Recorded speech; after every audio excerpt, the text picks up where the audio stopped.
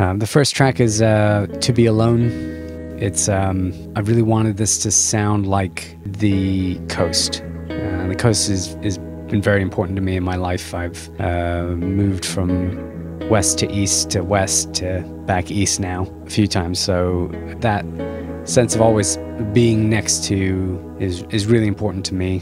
Really makes me feel like I'm home when I have that next to me, and I have the trees and the coastline and the sound of that ocean. So having that be the first thing you hear on the album is, for me, a good entry point of and a mood setter, really, to guide you into into this world of really being nomadic and trying to go someplace.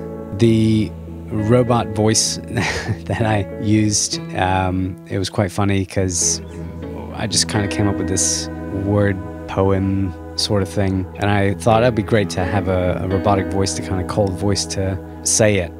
When it came down to the line, "How will I survive?" the inflection that it said there by the robot was hilarious, and I just thought it really cemented the feeling of, I'm leaving my friends, I'm leaving a place I've known for so long. How will I survive? How am I going to do it?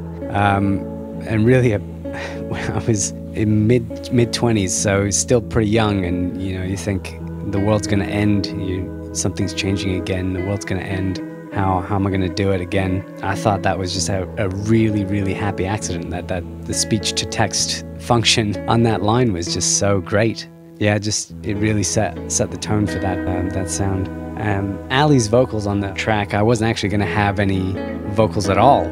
She took the lines that I had and just went with it, and it's so beautifully done. It's ethereal. Again, that word mood, that's going to come around. Mood is a big mood on this album, really. Mood is a mood. I'm doing great.